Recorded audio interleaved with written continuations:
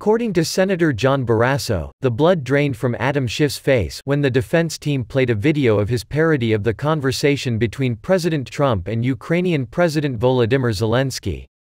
After such a humiliating moment, it was surprising that Schiff chose to invent a new conversation between Trump and Russian President Vladimir Putin.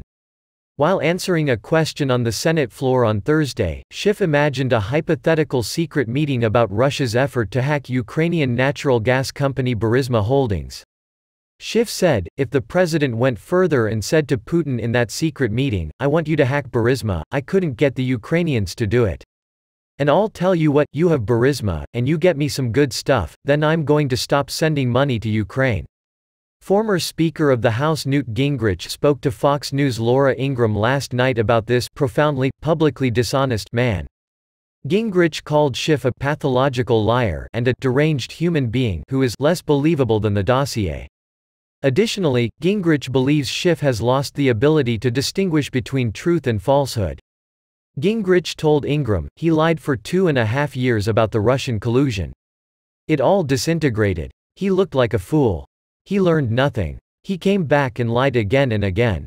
Here we are at the end of the cycle, he goes back, and the guy is still lying again.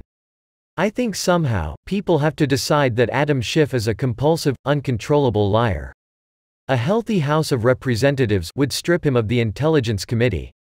How can you expect the president and the CIA and others to share secrets with a person who is this profoundly, publicly dishonest?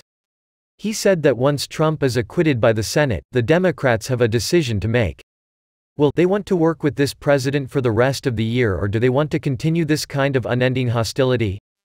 Gingrich said, "The burden is going to be on the Democrats, having done everything they could for 3 years to destroy President Trump, and having failed, do they continue for the next 8 or 10 months to try and investigate, attack, smear, whatever?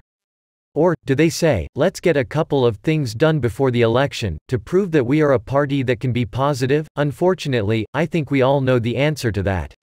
Back in November, Gingrich appeared on The Ingraham Angle to discuss a lie Schiff had told during the testimony of Alexander Vindman before the impeachment inquiry panel. I still remember his comment, "I think it's hard to exaggerate to the American people the degree to which Adam Schiff is a liar. And a liar on a scale that frankly totally dishonors the U.S. Congress." During a discussion of Schiff's lies last week with Maria Bartiromo, Representative John Ratcliffe said, "And he does it with such conviction.